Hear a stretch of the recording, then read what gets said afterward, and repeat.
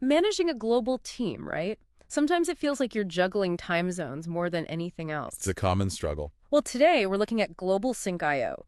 They're tackling this head-on using an AI tool called SeaMeet. Interesting. I've heard of SeaMeet. They say it's like having, get this, a 24/7 assistant specifically for your global team. Ambitious. Right. We're talking time zones, cultural differences, the whole works. Those are big ones. Huge. And we've got excerpts from their experience using SeaMeet claiming it cracks the top 3 challenges of managing remote teams, which, if true, could be a game changer.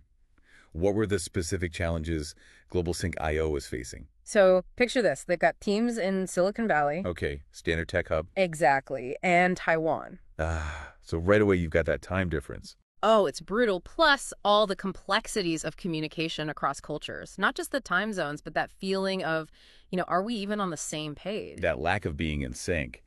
It's a real productivity killer. Totally. It's not just inconvenience. It's, can we create an environment where everyone can actually do their best work? Absolutely. So this SeaMeet, how'd they even get into the picture? So they call themselves a meeting co-pilot, which, I'll be honest, I immediately imagined a little robot sidekick. I mean, the visual is strong, right? But in all seriousness, what does that actually mean in practice? So it's designed to assist with meetings, especially in this global context, taking notes, translating languages on the fly, and keeping everyone in the loop, time zones be darned. Okay, that's addressing a real pain point. Yeah. But how well does it work in reality? Let's dive into the specifics, starting with time zones, the ultimate enemy. The bane of global teams everywhere. Tell me about it. The case study highlights how GlobalSync IO practically eliminated those late-night, early-morning meetings using SeaMeet. Now, that's a win I think we can all get behind. How'd they manage that? One way is through selective participation. Selective participation. Sounds intriguing. So not everyone has to be at every meeting. You're picking up what I'm putting down. You might not attend live, but you're still in the loop. Okay, walk me through this. How does that actually work? So SeaMeet can, in a way, attend for you, taking detailed notes, catching all the key decisions, even creating summaries tailored to your needs. Like a personal meeting secretary powered by AI. That's impressive. Right. And this all ties into how they keep everyone on track across those time zones. Okay, I see where you're going with this. So someone misses a meeting because they're in, say, a completely different time zone. It happens all the time. And instead of having to dig through hours of recordings or wade through pages of minutes, nightmare, they can get a quick but comprehensive summary from SeaMeet. Exactly.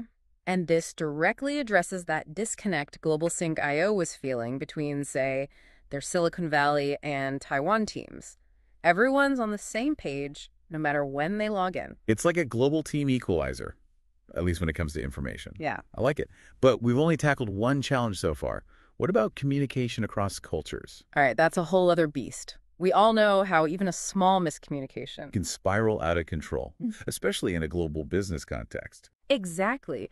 And this is where SeaMeet's real-time transcription comes in. And we're not just talking English to Spanish here. No, even more impressive. We're talking automatic detection and transcription of multiple languages, including, crucially for GlobalSync IO, Mandarin. So their Taiwan team could literally have meetings in Mandarin. You got it. And SeaMeet made sure everyone else understood, no matter what language they spoke. Wow. That removes a significant barrier for non-native English speakers. Huge. The case study even mentioned a developer in Taiwan saying that having those real-time subtitles, even though English wasn't their first language, it made them more confident participating in meetings. That's fantastic. It's not just about understanding the words, it's about feeling included. Creating a space where everyone feels comfortable contributing their ideas. Exactly. And that, I think, gets to the heart of what makes managing global teams so challenging. It's about building that sense of trust and understanding across cultures. Building bridges, not walls. Exactly. But we still got one more challenge to tackle, right? That feeling of not really knowing what your team on the other side of the world is doing day to day. Oh, that's a big one. And this is where it gets really futuristic. SeaMeet claims to provide insights into how your team functions. Like, here's the data on your team dynamics. Data-driven insights into teamwork. Now, that piques my interest. How do they pull that off? It's all about the data. They take everything, transcripts, who attended what, even, get this, sentiment analysis. Sentiment analysis. Like, they can tell if a meeting went well based on people's vibes. That's the idea. It's all about painting a picture of how teams actually function, not just what tasks they're checking off. So going beyond just capturing information to actually understanding it, using that data To provide actionable insights. yeah, Managers can see who the key communicators are, what topics are causing a buzz, even if there are any communication silos happening. communication silos, those are. Death traps for productivity. Truth. But if you can spot them early. Exactly. Or imagine you're a manager and you want to identify emerging leaders within a team. SeaMeet could potentially highlight those who are already stepping up, communication-wise. So instead of just going with your gut, you've got data backing it up. Precisely. It's about empowering managers with information so they can make better decisions about how their teams collaborate. All right, so much to unpack here, but we've got to ask, is it all sunshine and roses? Are there any potential downsides to this level of, let's be honest, surveillance? That's the million-dollar question, isn't it? Yeah.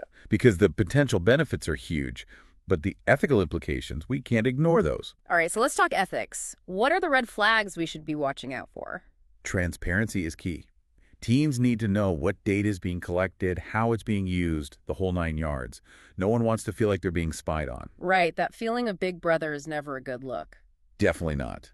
It's a balancing act. We want to use data to make teams better, but not at the expense of individual privacy and autonomy. It's like technology should be a tool, not a dictator. Well said. The human element, that can't get lost in the shuffle. Right, because at the end of the day, it's still humans working with humans, even with all this fancy AI in the mix. So we've covered a lot of ground here. Time zones, cultural differences, even the wild world of team dynamics, all through the lens of SeaMeet. It's a fascinating case study, and it raises a lot of important questions for anyone managing a global team. Because it's easy to get seduced by shiny new tech, but... But the real question is, does it actually solve the problems you're facing? And just as importantly, is it the right fit for your team's culture? It's easy to think, oh, AI will magically fix everything, but it's really about finding those tools that actually work for the way your team operates. And not just the tools, but the whole approach, right? Yeah. AI can be powerful, but it's not a substitute for building a healthy team culture from the ground up. 100%. It's more about asking ourselves, okay, what are the sticking points in how we're working now? Are we making things harder than they need to be? And if so, are there tools out there that can help us streamline things, make us more efficient? Exactly. But always with that critical eye, right? Yeah. Are we using this tech responsibly? Because ultimately, technology should be working for us, not the other way around. Right. We don't want to become slaves to the robots, even if they are taking notes for us. Exactly. It's about finding that sweet spot where tech enhances our ability to connect and collaborate as humans. That's where the magic happens. Couldn't have said it better myself. Okay. So as we wrap up this SeaMeet deep dive, what are the key takeaways our listeners should keep in mind? Well, first off, let's acknowledge the challenges of managing global teams are real. It's not just a matter of sending a few emails and hoping for the best. Time zones, cultural differences, those communication breakdowns, they're not going away anytime soon. Exactly.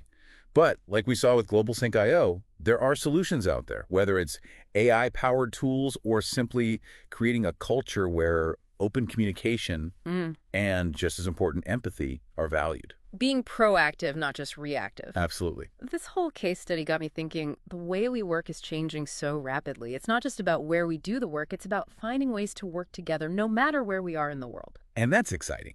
Because it opens up so many possibilities for who we can collaborate with, the kinds of projects we can tackle. Breaking down those geographical barriers, tapping into a global talent pool, it's pretty amazing when you think about it. It is, and it's a trend that I think we're only going to see more of in the years to come. So, as always, we want to hear from you. What resonated with you about this deep dive into SeaMeet?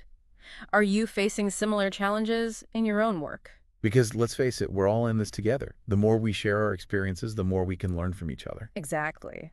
So keep exploring those ideas, keep asking those tough questions, and until next time, happy collaborating.